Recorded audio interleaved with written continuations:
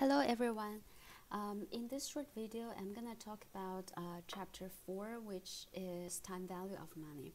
But before we get started, let me briefly introduce the structure of the textbook and what I need you to do before we meet this Friday. So as I said in the first lecture, the textbook is a custom edition for Brook College, and it's a combination of two textbooks. We have two chapters from a book by Ross Westerfield and Jordan. So we have chapter 4 and chapter 5. So we're gonna call that book Ross book. And we also have 13 chapters from a book by Jordan, Miller, and Dalvin. So that book, we call it a Jordan book. So the first chapter is from the Ross chapter. Okay. Now, in order to use this video efficiently, I also need you to download a notes. Okay, so where to get the notes? If you go to the syllabus, you can find the syllabus in the on the blackboard. So if you on page 3, there is a link to a Dropbox folder. So if you just copy that and paste it here. Okay, you want to delete the little dots. And now you see under this folder there are several files already. So I need you to download the first one, which is called the notes for chapter 4 student version. So you click that, and I actually need you to print it because there are a lot of things that you need to write on it. But in order to print it, don't directly print it from here because sometimes things are going to be messy. So you want to first download it. Use direct download. And then you're going to open it. And you can print it from here. So remember, don't print directly from the Dropbox. So if you open the student version notes, you can see that I intentionally leave a lot of the stuff blank. So the purpose is to ask you guys to fill in those blanks. Okay, so the content of these notes are going to be exactly the same from the slides I'll be using in this video. Okay, only difference is that there are a lot of things that you need to fill in while you're watching this video. So another thing is that on this notes, I actually have everything for chapter 4. But in this video, I'm only going to cover up to, if you look at this notes, okay, so let's see, there are 7 pages.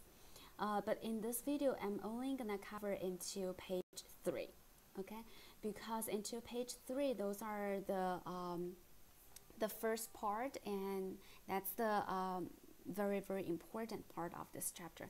So I want to film this video for you so that you can watch back and forth, so that you make sure you understand the material. Okay, so again, in this video we only cover up to page 3, and everything else we're gonna cover it in class when we meet on Friday. Okay, so, and also the other thing is that you don't need to worry if you don't have the complete version. After we finish chapter 4, I'm gonna post the complete version with everything filled. So don't worry, you will have the full version notes. Okay. So now let's get started. So print the student version notes and then come back to this video. Okay. So now let's get started with chapter 4.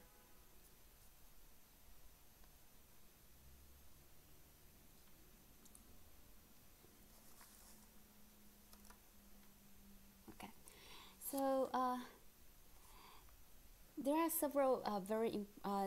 several important principles in finance. Okay. The first principle is that money has a time value. So what does that mean? Suppose I ask you a question. If I give you 2 options. One is that I give you $100 today. The other one is I give you $100 in a year. Which one would you choose? So think about it. Now, most of you probably will choose $100 today. Why? Because if you have $100 today, you can you can invest it, and 1 year later potentially you will have more than $100, right? So $100 today is worth more than $100 tomorrow. Okay, so that is one reason why money has a time value. And the second reason is that money today is certain, right? If I give you $100, you know it's certain. But if I tell you that I'm gonna give you $100 in a year, then 1 year later there's this risk potentially. So there's a chance that you might not get the $100. So the second reason is that there's a risk. Okay, so therefore, the very first important principle is that money today is worth more than money tomorrow. And the second principle is that there is risk and return trade-off. What does that mean is that if you think about you're investing your money, the return is the money you can make from this investment, and the risk refers to the fact that there is uncertainty. So you might earn a lot of money, but you also might lose money. So that is the uncertainty. The risk and return trade-off refers to the fact that if you want to have a higher return, if you want to make more money, you have to take more risk. Okay. On the other hand, if you take more risk, potentially you can expect to make more money. Okay. To give you a real life example, think about you have, let's say, $10,000. If you put this money in the bank, that is risk-free. Okay. You know what interest rate you're gonna get in the future. Okay. So there's no risk, but the return you can get from this investment is very low. Okay. Nowadays in the US, our return from depositing money in the bank is around 0%. And on the other hand, if you invest your money in the stock market, you're expecting a higher return because there's a larger price changes in the stock market. But on the other hand, you're faced with a higher risk because you're likely, potentially you're gonna lose money. Okay, so if you put your money in the stock market, you expect a higher return, but you also take more risk. Okay, so in the real world, nothing comes free. So if you want to have more money, you have to take high risk. That is the reality. Okay, and the third principle is that cash flows are the sources of value. In finance, we care a lot about the cash flows because if you think about some financial assets, for example, stocks. We're gonna elaborate more about what is stock in the future chapters, but potentially you guys have an idea of what is stock. Okay, so that is so if you own a stock, that means you have ownership of a firm, right? So if you have stocks of Ample, then you have ownership of Ample, and you're entitled to receive dividend. And when they go bankruptcy, you're entitled to claim the residual assets. So that is stock. Now, if you think about stock, that's a particular one type. That's just one type of financial assets. Okay, so if you think about a stock, the reason you're buying stock is because you're expecting the future dividends. Okay, so that is where the value of stock comes from. Okay, that's what we mean by cash flow is the source of value. If you're expecting no dividends in the future and you're expecting no payment in the future, you're not gonna buy the stock. Okay, so in finance, we care a little bit different from what we care in accounting. In accounting, we talk a lot about net income, but in finance, it's less about net income because you learned accounting. You know that the net income can take two forms. One is cash, another one might be accounts receivable. But the accounts receivable part could be risky, right? So in finance we care about the cash flow because that's the money you can that's something you can use to make your payment, pay your employees, or pay your rents. So cash flow is really the source of value, not so much about net income. A firm can have very high net income, but if the quality of the net income is not very high, it's purely accounts receivable, it doesn't value that much. Okay, so those are the three basic principles. So what are we gonna do in this textbook is that we first gonna spend a few chapters on the first topic. Money has a time value. We're gonna learn how to we're gonna try to solve the several questions. Suppose you have $1 today, how much is it going to be worth in the future, or vice versa? If you have $100 in, you're expecting $100 in 1 year, how much should it be worth today? Okay, so that is the first principle. We're going to learn a lot of calculation, and that is really the basic stuff in this textbook. You have to learn this first topic very, very well. Okay, and after that, we're gonna move on to the second principle. There is a risk and return trade-off. There, we're gonna learn how to calculate return, how to calculate risk. And the cash flow is the source of value is really embedded in the first principle. Okay, so that's what we're gonna do in this whole chapter, this textbook. So let's first get started with the first topic. Money has a time value. So there are two important concepts. The first one is present value. That is what cash flow is worth at the beginning of an investment period. We often call present value PV. The second concept is future value. That's how much cash flow is worth in the future, and we refer this as FV. So let me give you a brief example. Suppose I say that I have $100 today. It's going to be worth $106 in a year. Then in this example, this $100 is the PV, and this $106 is the future value, FV. Okay.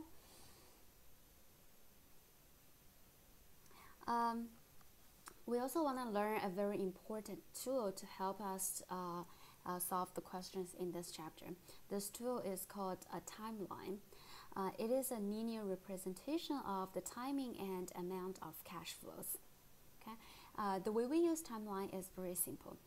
So suppose in this example, I lend out $1,000 at the beginning, and then I receive $200 in each of the following 6 periods.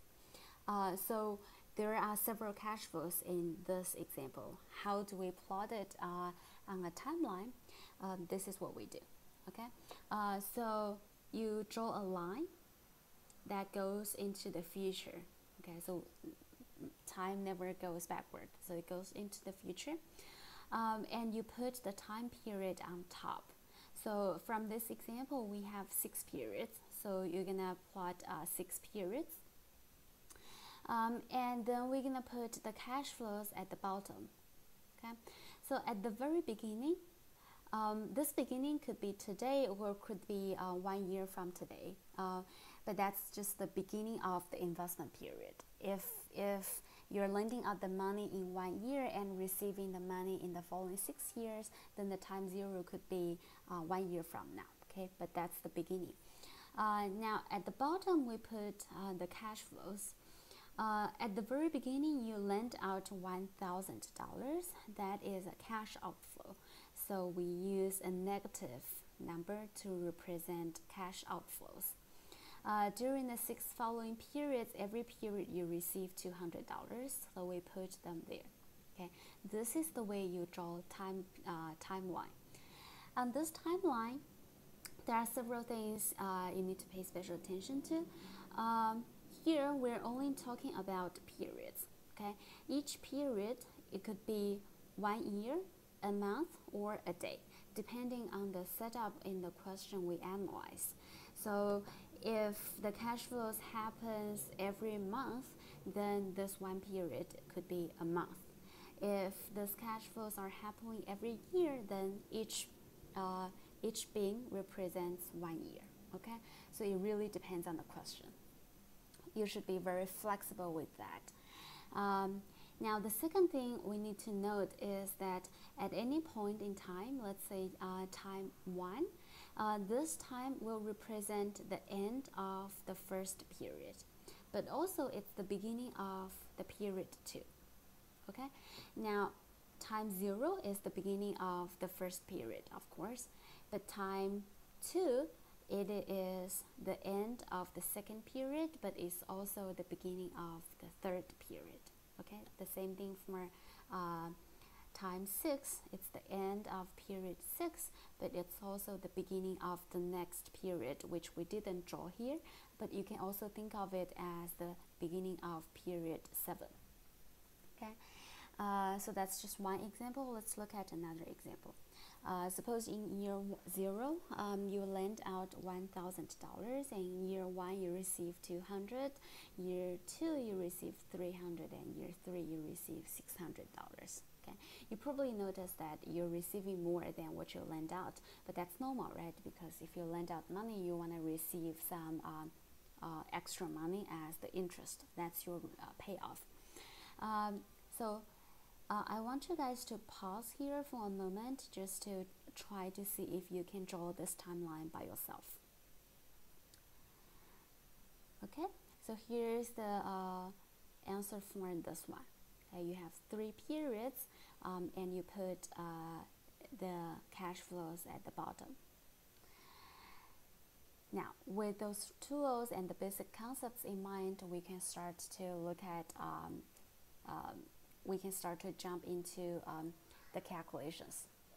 The first type of calculation we can learn in this chapter is, suppose we know the present value, how do we find out the future value of the cash flow?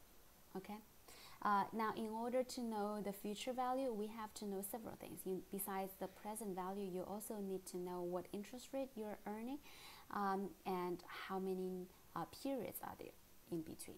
Okay, so before we introduce the formulas, I want to use a very simple example just to show you the basic ideas behind this calculation. Okay, so here's an example. So again, we're first using a numerical example, and then after this, we're gonna move on to the formula derivation. So in the example, you deposit $100 in a bank at an interest rate of 6% per period. I want you to calculate what is the future value in the first period, the second period, and the nth period. In other words, I want to know how much money you have in the bank account after 1 year, after 2 years, or after n years. Sorry, I'm not talking about years. Everything is in terms of period here. Okay, one period can be 1 year, can be 1 month. Okay, so now, so for the first period, I'm assuming that all of you guys know what interest rate means. Okay, that is the percentage of the money you're gonna earn from this investment. Okay, so the 6% means that for each dollar you can earn 6 cents. If it's $100, that means you earn $6. So for the first period, how much are you gonna have at this time? You probably know the answer. It's quite simple. How much you have here should equal to $106. That equals to the initial investment you made, $100. But also you're earning some 6% interest. So the dollar amount of the interest is $6. Okay, so for the first period, it's very simple. Now, let's move on to the second period.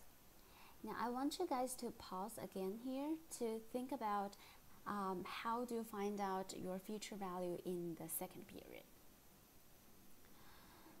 Okay, if you think about it, there are actually 2 ways. There are 2 answers, depending on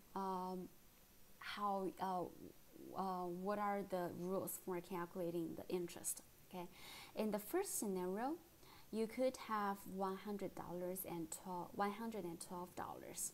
Okay, how do we get that? You started with $100 as the initial investment, and each period you earn 6% on the $100. Okay, so for over the 2 periods, in total you earn $100 times 6% and times 2. So you have an interest of $12. So in total, you have $112. Now, this is probably not what you have in mind. What you have in mind might be this. Okay, you could also have $100, 112 and 36 cents. How can you get this? Now, because we remember that by the end of the first period, you already have $106. Okay, in the second setup, if you're earning interest on the total amount, so that means over the second period, your new principal, how much you started at time 1, is now $106. And if you are earning interest on the total $106, then over the second period, this is the interest you're going to be earning. Okay, so in total, your value by the end of the second period would be the sum, which is $112.36. Okay, so there's a key difference between those two ways. The first way is called simple interest. Using simple interest, the investment will only earn interest on the original principal. So that's why over the second period, although we already have 106 here, we're still only earning interest on the on the original principal. Okay, so for each period you have $6. Now, under the compound interest, things are a little bit different. You can earn interest on both the initial principal and the reinvested interest during the previous period. So the idea here is that we earned $6 in the first period as interest, and then over the second period, we're reinvesting the $6. So we put the $6 again back into the bank, and that's why we can earn 6% interest on that $6 as well. Okay, so under the compound interest, your principal is changing all the time. So every period, your principal grows by the amount of your interest that of the interest that you earned in the previous period. Okay, so that is the key difference between those two methods. Okay, so again, simple interest, you earn interest always only on the original principal, but under compound interest, you can earn interest on interest. Okay, so think about as an investor, which way would you prefer?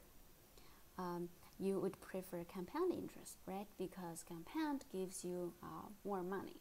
Okay. Now, now that you know the difference between simple and compound, I want you to calculate how much are you going to have by the end of the third period using both methods. Okay, so pause here for another moment and think about to do the calculation. Okay, so here's the answer. Using simple interest, you will have $118. That's $100 initial principal, and for each period you earn $6 as interest, and each period you earn the same thing. So over 3 periods you have $18 in total as interest. Whereas in the compound interest, remember by the end of the second period you already have $112.36. So that's your new principal in the third period, and the interest you're going to earn is the new principal times 6%. That is your interest. So you're using compound method, your money is going to be, the value is going to be $119.10. I hope you got this right. Okay, so here, up to here, it's a numerical example, just to get you guys familiarized with the basic idea behind it. Now let's move on to the formula derivation. So the basic principle in this formula derivation is that at any point in time, okay, at the end of any period, the future value should equal to the value at the end of the previous period plus the interest that you earned during this period. Okay, using this example, at any point in time, this value should equal to how much you have by the end of the second period and how much interest you earn over this period. Okay, and this principle applies to any scenario. One thing I forgot to say is that in the following, during this textbook, we will be focusing on compound interest, not so much on simple. Okay, so we will be doing only compound interest. Okay, so now we're deriving the formula for the compound. So I'm gonna introduce several notation. So the R stands for the periodic interest rate. Okay, so in the previous example, the R would be the 6%. Okay, that is the interest rate you're gonna earn over each period. I'm gonna use T to stands for the number of periods. Okay, you'll see in a second. So using the compound interest, the future value in the first period will equal to the initial principal plus the interest you earn over the first period, which is the PV times the interest rate. Okay, so that gives us PV times 1 plus R. Now, during the second period, again, your future value by the end of the second period should equal to how much you started with plus the interest you earn. So how much we start with in the first period, during the second period, that's going to be how much you have by the end of the first period. So this is the amount. And then you're earning interest on this whole amount. So the interest will be the principal, PV times 1 plus R, then times the interest rate, which is R. Okay, now if we rearrange this, we will have PV times 1 plus R times 1 plus R. Okay, so you can collect those two items together, so you have PV times 1 plus R squared. Okay, so if you think about it, you probably already figure out the patterns. Okay, so if we goes to the nth period, goes to the tth period, then the future value by the tth period should equal to PV times 1 plus R to the power of t. Okay, so if you go back here, this t here really equals to 1, right? And in the second period, this t equals to 2. Now if you go to any period, this t will be here. Okay, it's on the power. Okay.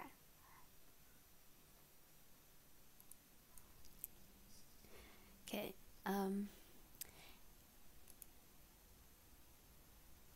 right, so let me go back.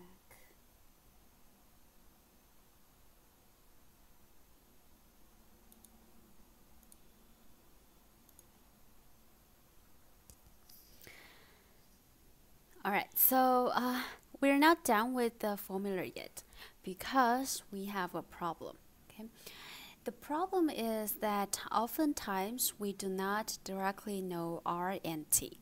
Rather, we know annual percentage rate, number of years, and number of periods per year. Okay, so what does that mean? That means, remember, in this formula, in order to calculate future value, we need to know R and T. Okay, but most of the time we don't know it directly. Okay, so for example, you're taking a mortgage from a bank. In order to calculate the future value or anything like that, you need to know the interest rate per month, right? Because you're making monthly payment in a mortgage. So you need to know the monthly interest rate and how many months are there. But because of the convention, the quotation convention, most of the banks, they only tell you what is the interest rate per year. Okay, so they don't tell you how much is the interest rate we charge every month. They tell you the annual ones. Okay, and they tell you how many years are there. Okay, so that is the problem. Let's first look at what is annual percentage rate, and then we'll think about how do we resolve the problem. So what is annualized percentage rate?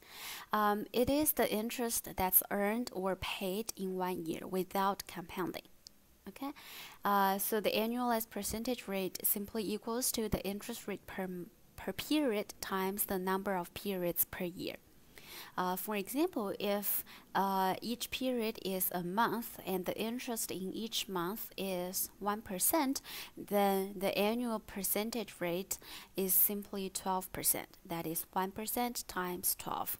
And if the each period is a quarter and the interest rate in each quarter is 1%, then the annual percentage rate is 4%. Okay, so that is simple, right? So I equal to R times M. So now oftentimes we know I directly, but eventually we want to know R. Okay, so how do we resolve the problem? Easy, right? Just solve for R and T. Okay, so because we know that I equal to R times M, then R simply equal to I divided by M. So that's the annual percentage rate divided by how many periods are there. Now, what about T? T is the number of periods. Okay, so if it's monthly, we want to know how many months are there, but instead we only know how many years. How do we get number of months? We simply use the number of years times how many months are there. Right? So this applies to any length of periods. Okay, so T equals to number of years times how many periods per year. So now once we have those, we can just plug in those back into our original formula, right? So we have PV times 1 plus R to the power of T. Now R, we don't know R directly, but we know I, but R equals to I divided by M. Okay, and T equals to M times N. So again, so here are the notation I'll be using throughout the semester. R is the interest rate per period, T is number of periods, I is the annual percentage rate, and M is the number of periods per year, and N is number of years. Okay, so let's look at several examples related to this formula. In the first example, suppose the interest is compounded every year. Okay, so in this example, I want you to think about what should be the formula. Okay, so here is the answer. Because each period now in this example equals to a year, therefore a number of periods in 1 year simply equal to 1, because over 1 year there is 1 year. Okay, so the future value in T periods now that is T years, in this example will equal to PV times 1 plus R to the power of T, but R simply equal to I divided by M, that's 1, and T equal to number of years times number of periods in each year. Okay, so eventually we have this. It's quite simple. Now the second example, if the interest is compounded every month, how would the formulas look like? So here's the answer. One period is 1 month. So number of periods per year equals to 12, because there are 12 months in a year. So M is 12. Now we replace everything in the formula. So the future value in T periods, or N years, equals to PV times 1 plus R equal to I divided by 12. Okay, so I is interest rate per year again, and there are 12 months. Therefore, each month the interest rate is I divided by 12. Okay, so how many periods are there? That's going to be how many years are there times 12. That gives you how many months. I'm sorry about this. So in the third example, interest is compounded quarterly. So I want you to pause here for a second and write down the formula for this one. So in this one, each period is a quarter. Therefore, a number of periods per year, which is the M, will equal to 4. So the formula will be like this. Okay, so I divided by 4 is the interest rate per quarter, and N times 4 is how many quarters are there. All right. Now, let's move on to a numerical example. So in this numerical example, I will show you how to do this in a calculator, how to solve the numerical questions in a financial calculator. So you deposited $1,000 with Citibank at an interest rate of 12%. So that means I equal to 12%.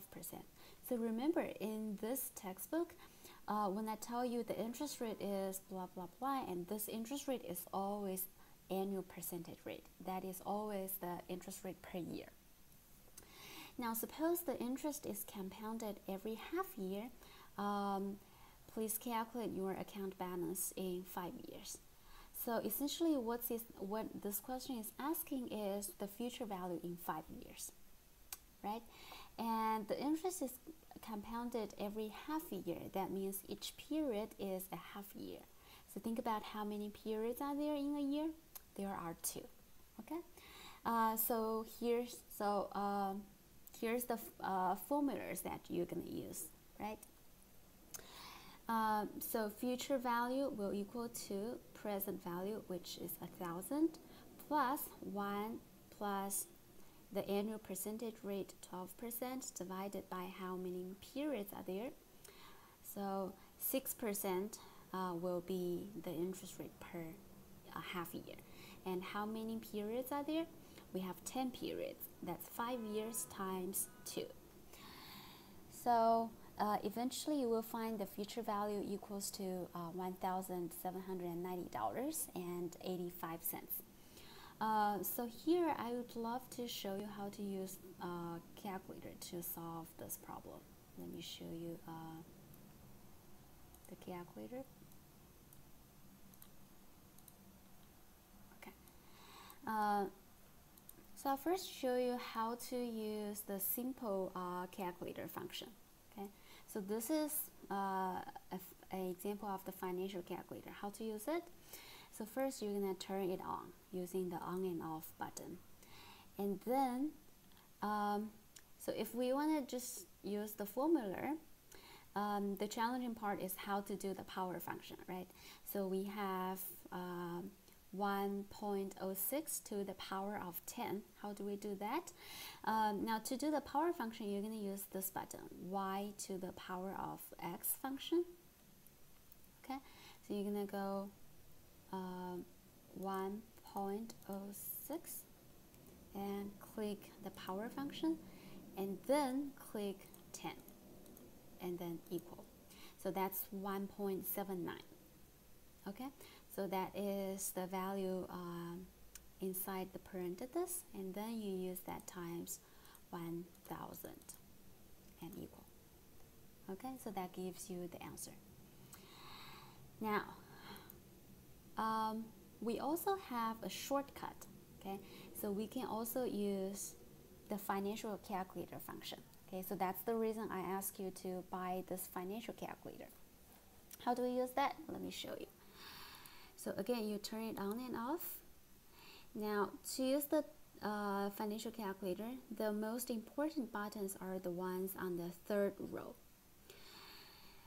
On the third row, the first button, on the first button it says N, that's number of periods, and I over the second button, I over Y, is the interest rate per period. That is the R in my notation.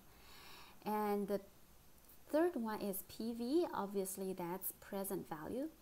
And the third one, PMT, that stands for payment.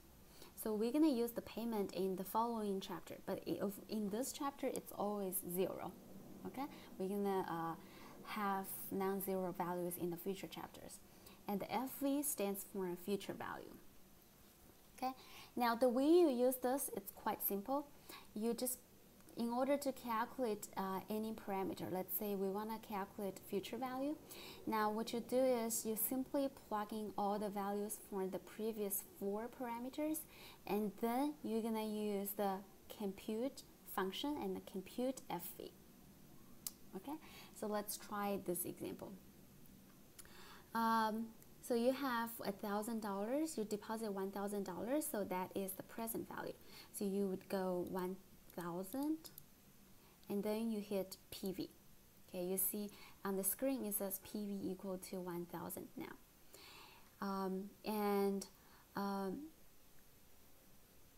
So an interest rate of 12%. So that means our interest rate per month, per quarter, no, I'm sorry, per half year, or interest rate per quarter will be 6%, right? So you're gonna put I over Y as 6%. So you're gonna click 6 and I over Y. Okay. Now, please note that instead of putting 0.06, we're putting only 6 here, because in the financial calculator it adds the percent sign automatically. Okay, so you only need to put 6 and then I over Y. And number of periods, we already know that it's 5 years, so it's 10 periods, so 10 and then N. And lastly, payment is 0, so 0 payment. Okay, so we've input everything we know. Now the only thing we need to do is compute future value. So you're gonna hit the compute button on the very top corner. So compute FV. You see we have a value here. It says future value equal to negative $1,790.85. Okay, so in the financial calculator, the present value and the future value, they are always of opposite signs. Okay, that is because it assumes that the PV is cash inflow, therefore you will have a cash outflow, right? So now if you want to set if you want to have a future value that's positive, then what you can do is you can put the PV as a negative value. Okay, so we can try again. Let's say that we put present value as negative now, so 1,000 negative, and PV, number of periods 10, N, interest rate per period 6, and I over Y, payment again 0, and then you go compute future value. Okay, so now you see it's positive now. Okay, so most of the time when we solve those problems, we don't care that much about the sign itself. Okay, so we care about the absolute value. So you can put the PV as either positive or negative. Okay, so that's how you do this. Now, the other thing I want to show you is that every time after you do the financial calculator, use the financial calculator, after each problem, remember to clear the memory, okay? Because if you don't clear the memory, the value of those parameters will stay the same as the previous one, okay? So let's say if last time the N is 5 and you don't clear the memory and you forget to change it, then the N in the next problem will still be 5, okay? Which might not be true in the next example. So you want to clear the memory. So how do you do that? You're gonna go second and click the future value button.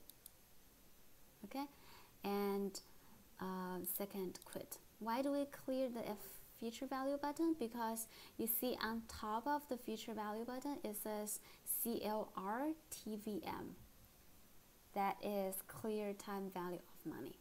Okay, so by clicking the second, we're triggering the secondary function of that button.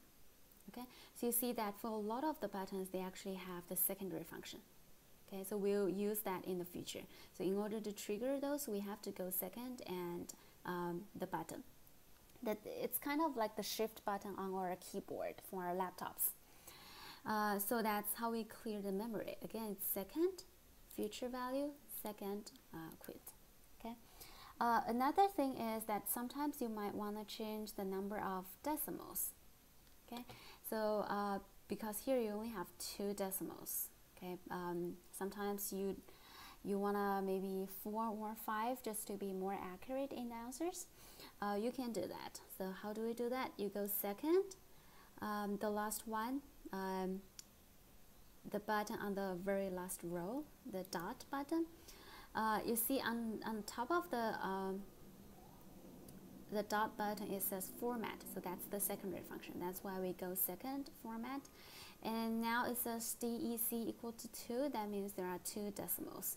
If you want to set it to be 8, you go 8 and enter button. So now you see you already have 8 decimals.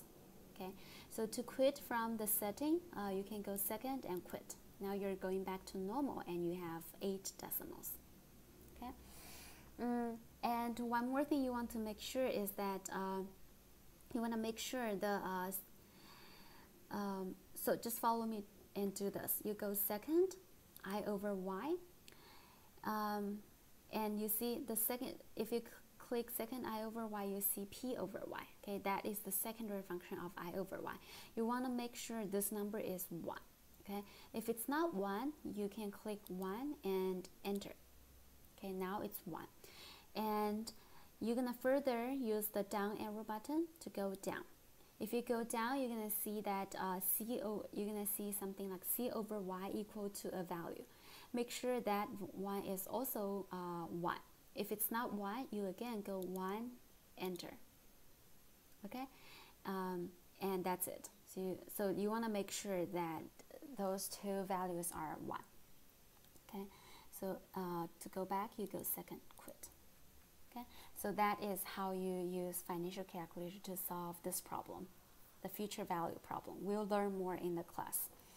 Let me show you just 2 more examples. Okay. In this example, I'm asking you to fill in those blanks. Okay, so for each cell, you need to calculate a future value. Okay, for example, in the first, in the cell on the second row and the second column, you need to calculate the future value when the present value is 1,000, and the interest rate is 5% annually, and the compounding frequency is annually. Okay, and I ask you to calculate the future value in 5 years. So I'm going to show you just how to get those 2 numbers on the first row. Okay, so to get the number in the first cell, you're going to do this. Again, you turn it on. Number of periods in the first one, because it's annually and there are 5 years. So the number of periods is simply 5. So 5n. I over y is 5. Because it's 5% annually. So each period, the interest rate is 5%. Present value is 1,000. Present value, and again, payment is 0. So 0 payment. Now compute future value. So you see, you have a value of $1,276.28. To get the number on the 5th column and the second row, you're gonna do the following. Okay, so let's clear the memory. Second, clear memory, and second quit. So in this one, the interest is compounded monthly. Okay, so that means each period is a month. How many periods are there? Because it's 5 years and it's monthly, so the number of periods is going to be 5 times 12 and equal, that's 60. So we're going to set 60 equal to n. And I over y, now the interest rate per year is 15%. So interest rate per month equal to 15 divided by 12. So each month it's 1.25%. So we're going to set that equal to I over y. Present value 1,000. Payment 0. And future value. So $2,107.18. Okay. So I think I've shown you enough examples to make sure that you know how to do the quiz.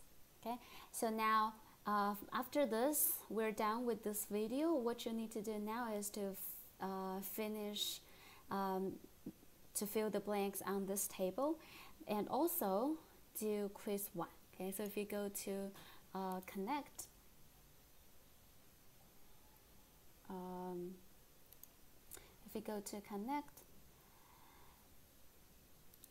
you will see a quiz 1.